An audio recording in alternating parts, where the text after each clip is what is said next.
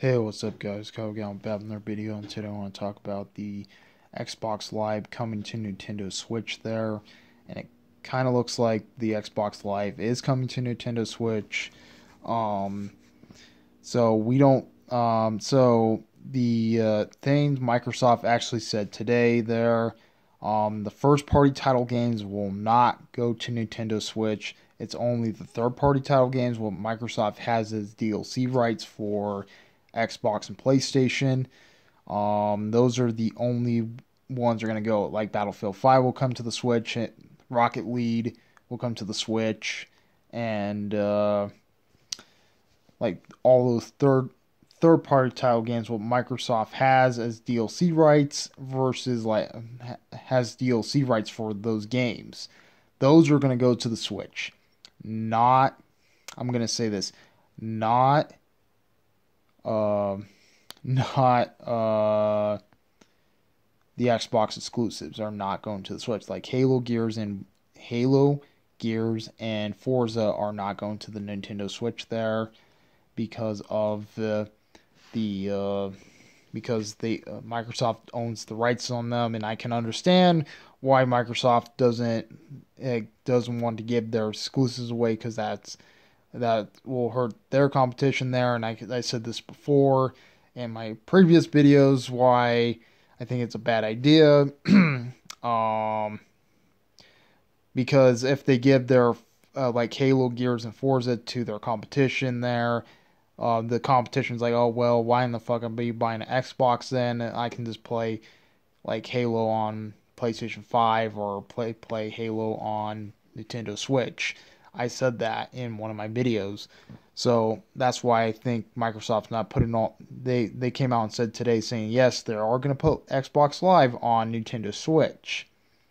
But it's only the third party title games are going to be exclusive to that. So like Android um the ones that go on the Switch are going to be like third party title games. They don't give their first party title games to their thing. So technically, the third party title games they have, it's like Battlefield 5, Rocket League, and Minecraft will be on the Switch. Like some of them are on the Switch anyways, but like say like the ones the Switch doesn't have, like Battlefield 5, they can actually play. They have to get an Xbox Live Gold subscription, and I think that's kind of stupid in my opinion. I don't know why Microsoft just can't have that for fucking free, except paying for fucking gold every year. I can understand that. To not pay gold every year and stuff like that. I don't know why they can't have that for free and stuff. So even if you want to play these games on your Nintendo Switch, these third party title games on your Nintendo Switch, you had to get a gold subscription. The ones are not even like went on the Switch. Even the ones that never went on the Switch, they're like Battlefield 5.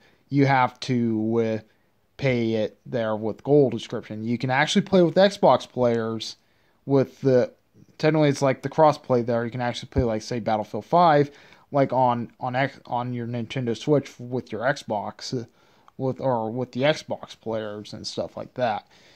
So having all this going to the Switch, I think this is a kind of a okay move. I think it's okay there. I think it's a much better move than they're going to say and stuff like that.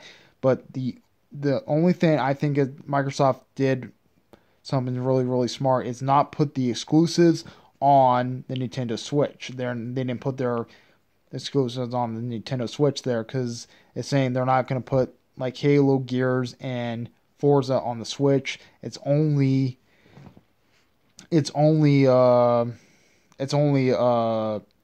third party titles games where Microsoft has the DLC rights for those games. So yeah, that's pretty much it. Comment, rate, my response, 1, 2, like this better videos. Do like you like my other videos. Please subscribe. Comment, rate, my response, 1, 2, like this better videos. Do like her up. Out of here. Peace.